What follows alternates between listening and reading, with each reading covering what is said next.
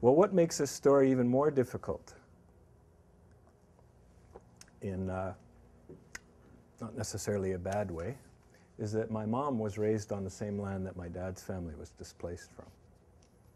Right? So I have this problem, right, where Aboriginal Canadian has traditionally been taught as an inheritance. Those are separate realities, right? That Aboriginal people do this, and Canadians do this. But in my family, that's not the case, right? It's the same reality, right? So how can I talk about this in a way where I don't have to disown one part of my family, right? Where I don't have to choose sides, right? That's my dilemma, right? But of course, as we know, the Canadian side is quite well known. It's quite well represented. It's the Indigenous side that isn't. So that's what I'm going to try and do today. Just some background here to some of the things I'm going to say.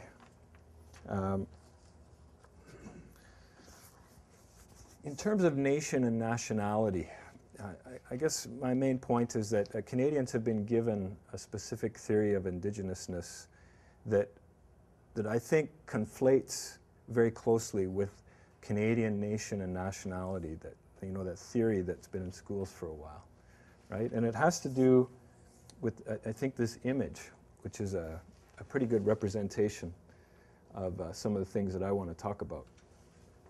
And by the way, I think that one thing that's very interesting with students is to put images like this in front of them, or the map that I had on previously, and get them to interact with it in different ways. And I'll talk a little bit more about this in a minute. It's something that I've worked with. But anyway, this sketch was created in the context of Red River in 1870. You can see the artist there, William George Richardson Hind. But I think it tells a story, which is part of what we need to face up to, right? And the story, of course, if you think of the road as like a timeline, right? A linear kind of timeline. And I used to draw those on the board all the time when I was teaching social studies, right? On the horizon there is the future, right? That's sort of the goal that we're working towards. And the road is like the timeline. And so coming towards us here, we're moving back in time. And you can see the guy who's on the road, he's got this sort of ability, this acumen to move, because he's got technology. You know, he's got the horse, he's got the wagon. He has this freedom to move. Whereas the two folks that are stuck on the side of the road there, they're bewildered. They're static. They're incapable of adjusting to what's going on. Therefore, they're kind of outside of that movement that's going on there. And you can see even the horse is kind of on the wrong side there.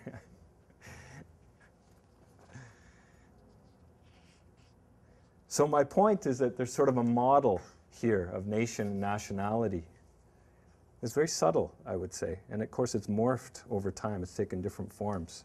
But basically, the story is the same. And the dynamic is the same, where there's this exclusion